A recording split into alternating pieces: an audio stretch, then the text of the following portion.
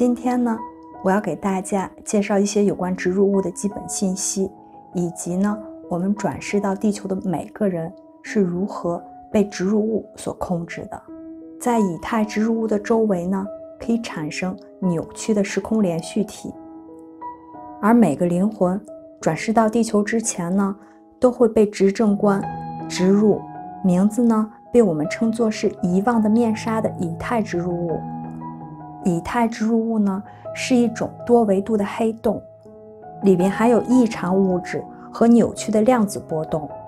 每个人身上呢有3个以太植入物，它们呢可以形成相当稳定的干扰模式，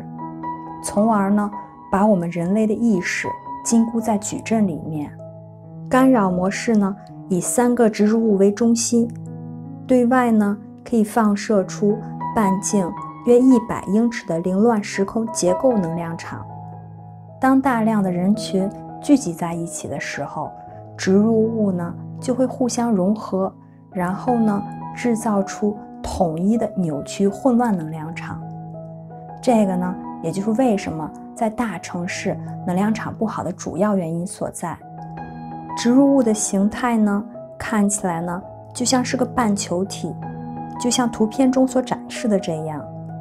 很多非物质形态的负面的人事物呢正躲藏在植入物所创造的扭曲时空结构能量场当中，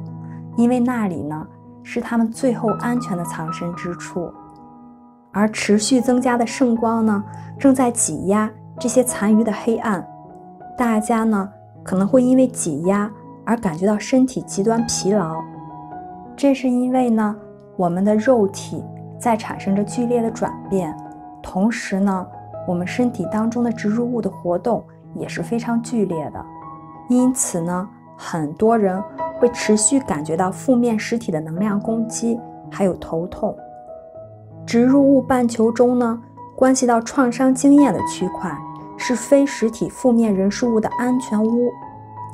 当我们经历创伤的时候，我们呢就会产生想离开这具肉体的想法，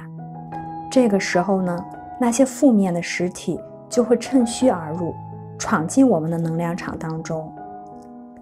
同时呢又因为我们的创伤经常是处于被压抑的状态，我们呢也不容易觉察到这些负面实体的存在，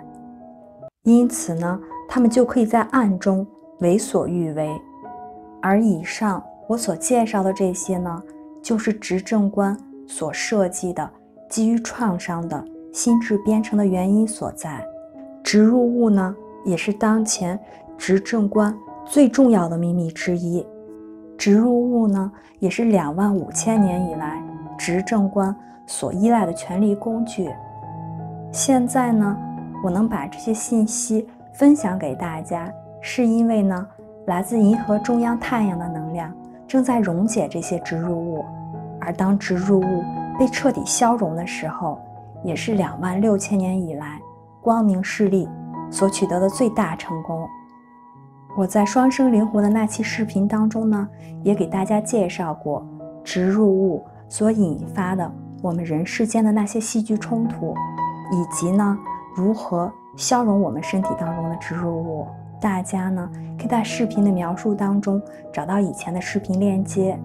过几天呢我还想跟大家分享执政官到底是谁，以及呢他们是怎样依赖于我们而生存的。